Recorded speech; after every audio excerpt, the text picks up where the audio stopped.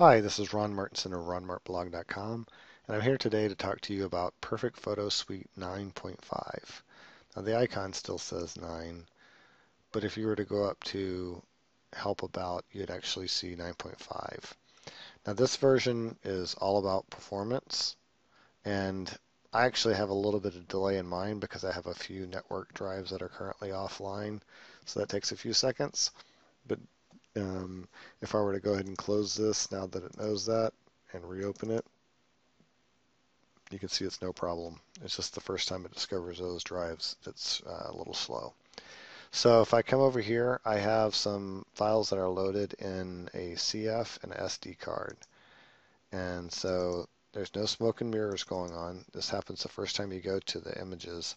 It loads all the thumbnails seemingly instantly, faster than Explorer, it seems sometimes. And if I go in and pick some random file, it just loads instantly. Both RAW and JPEG are just blazing fast. And this is off of a CF card. If I go to this really slow SD card, let's see, where is it? And try to open one of the files from there. Here's a Fujifilm RAW file, no problem. Here's a JPEG file, no problem. So, performance is just really great. I can't get over how great of a job they've done with speeding things up. I can get to things like my Dropbox and Google Drive and OneDrive, and it's been awesome. And so, if I were to go in and open up some files off my drive, no problem. You know, super fast. Saw how that loaded, and this is a big 4K image. So, um, another cool feature is that they have this concept called albums. So this is like your collections Lightroom. And so if I were to go and just randomly grab a few photos and then say create collection, I can say add selected items, fave 4K items. Oops. Bam. Everything's loaded and there's no file or no folder on the disk. This is just a virtual location, so I can come up here and go back to my pictures or come back down here to albums and quickly get to this.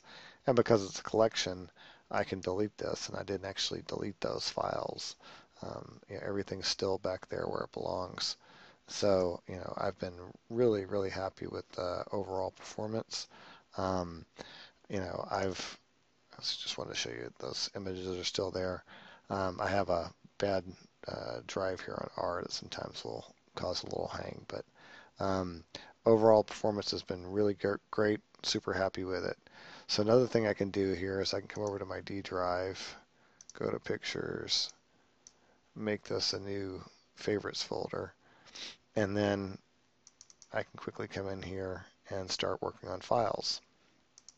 So if I want to come over here, do black and white effects, I have all my options for doing a essentially smart objects concept with layers, or I can do JPEGs and TIFFs as well. Come in, everything loads quickly. Use this one here. Go through, look through all the previews. Works really nicely. It's really super fast. Everything's looking good. So I'm going to go ahead and cancel. Now you'll notice on my demo, my text is really weird. Everything's really large. That's because I'm running large fonts. This is actually normally a display I run in 4K, so you wouldn't see that in the 4K resolution, but I didn't record the video in 4K resolution, so ignore all the overly large text that you're seeing in here. Now, if I come over to portrait, this is one that's big improvements have been made to. So if I select this photo, click on portrait, loads up quickly, and the face detection is improved drastically. So I'll go ahead and close that, and I'll select this face. And it quickly locates the points. And before, when things were wrong, it was a little bit sluggish sometimes. Now I can come in here, make make some changes, and get instantaneous feedback. Everything is a lot smoother and easier to use. And so, performance-wise, things have really gotten great. And the interesting thing is that this is a computer I bought several years ago. So this isn't some smoke and mirrors with the latest, fastest, machine out there. This is an i7 from, I believe, 4 years back with 16 gigs of RAM. So it's a decent machine, but definitely not as fast as some of the new speed demons that are out there. And so, I can go and make adjustments now really quickly and easily. So if I wanted to apply, I'm going to do a really drastic one here, and then come back to Freckle Saver and switch. Performance is just awesome. So I've been really happy about that. If I come in here and say save and close, bam, file created, everything done super, super fast. If I go double click on it, you can see the results. So big improvement over its predecessor. So another cool thing they have are these things called luminosity masks. So if I come over here to effects, and then let's go ahead and create a copy that's a PSD. And let's suppose that I went into landscape effects, and I decided that I wanted to use this magic sunset because I like what it does with my fall colors here. But I really would rather have my nice blue sky versus this yellow sky. Check this out. So I'll select that filter, gets applied, come back over here to layers. And with that layer selected, I can say mask, create luminosity mask. And you'll see that what it did was it masked out all these areas down here and left in the sky. So it's just really the opposite of what I want. And because I had not selected this lower layer, you don't actually see what's underneath it. So I'll put that back. With this layer selected, I'll do a Control I to invert the mask.